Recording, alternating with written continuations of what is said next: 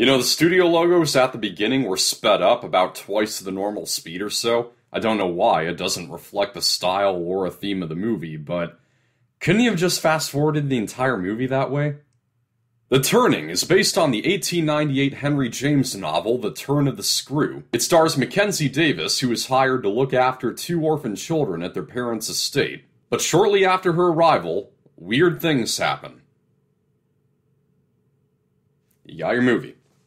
In 2016, this movie started out as a passion project for Steven Spielberg, who was at first signed on as executive producer, but he pulled out when he saw the direction the studio was taking it. A smart move on his part, because this would have been the worst thing with his name on it. The Turning is as boring, cookie-cutter, and scare-free as a horror movie can get. Take one wild guess what the first attempt at a scare is in this movie.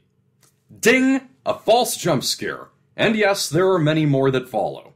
Some jump scares do turn out to be something, but it doesn't change how predictable they are. For the vast majority of the movie, they don't even amount to anything. It's just the nanny wandering around the haunted house and hearing banging on doors and seeing a sewing machine turn on by itself. Sometimes, it's just one short scene that accomplishes nothing. At a point where we already know that the place is haunted, the nanny is in the bathtub, and as her face is submerged, she suddenly sees an obscure figure appear above the water. She sits up quickly, sees nothing, and the movie just moves on to the next scene. It didn't progress anything, it didn't hint at anything we didn't already know, it wasn't scary, it's just obvious filler. This movie was written by Chad and Carrie Hayes, the writers of the first two Conjuring movies. In those movies, there was a story that progressed, there were lots of steps that the Warrens had to take to unravel the mystery. I would have thought the writers could bring something similar to this.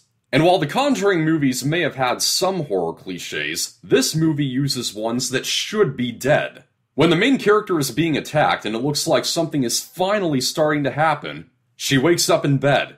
It was just a dream.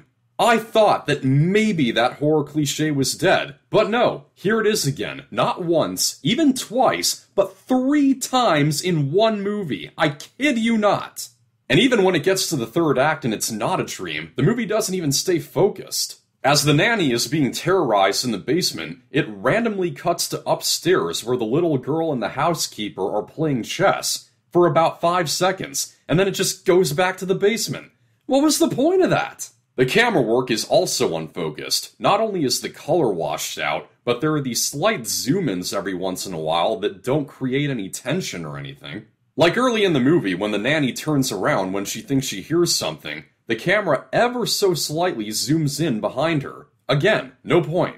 The movie doesn't have any purpose with even so much as its setting. The book was written in 1898, but the movie's not set in that time, nor is it updated to the present. It takes place in 1994, but there's no good reason for it. At one point, there's even news coverage of the suicide of Kurt Cobain on TV. That didn't connect to anything. And though there's relatively new but established acting talent involved, none of it shows here. Mackenzie Davis is really bad in this, always talking through her teeth for some reason. She's not convincing at all. In fact, if you were to see one clip each of this and Terminator Dark Fate, you would think that this is the movie where she plays the robot. Finn Wolfhard, a very good young actor who is in It and Stranger Things, he's awful in this. The way that he tries to speak as though he's high and mighty over the nanny is so unnatural. The little girl is played by Brooklyn Prince, the young actress from the Florida Project, and she's better. I think she has a bright future ahead of her despite The Turning. Now, this movie would have easily disappeared from my memory the hour after I saw it. It would have been just a basic bad eye roller of a horror movie, had it not been for the freaking ending. What I'll tell you is that it's like the twist in the third act of Breaking Dawn Part 2, except the entire movie, as if the movie up until that point wasn't worthless enough. And just to pour salt into the wound, the ending completely contradicts the beginning of the movie. It has got to be the worst ending since The Devil Inside.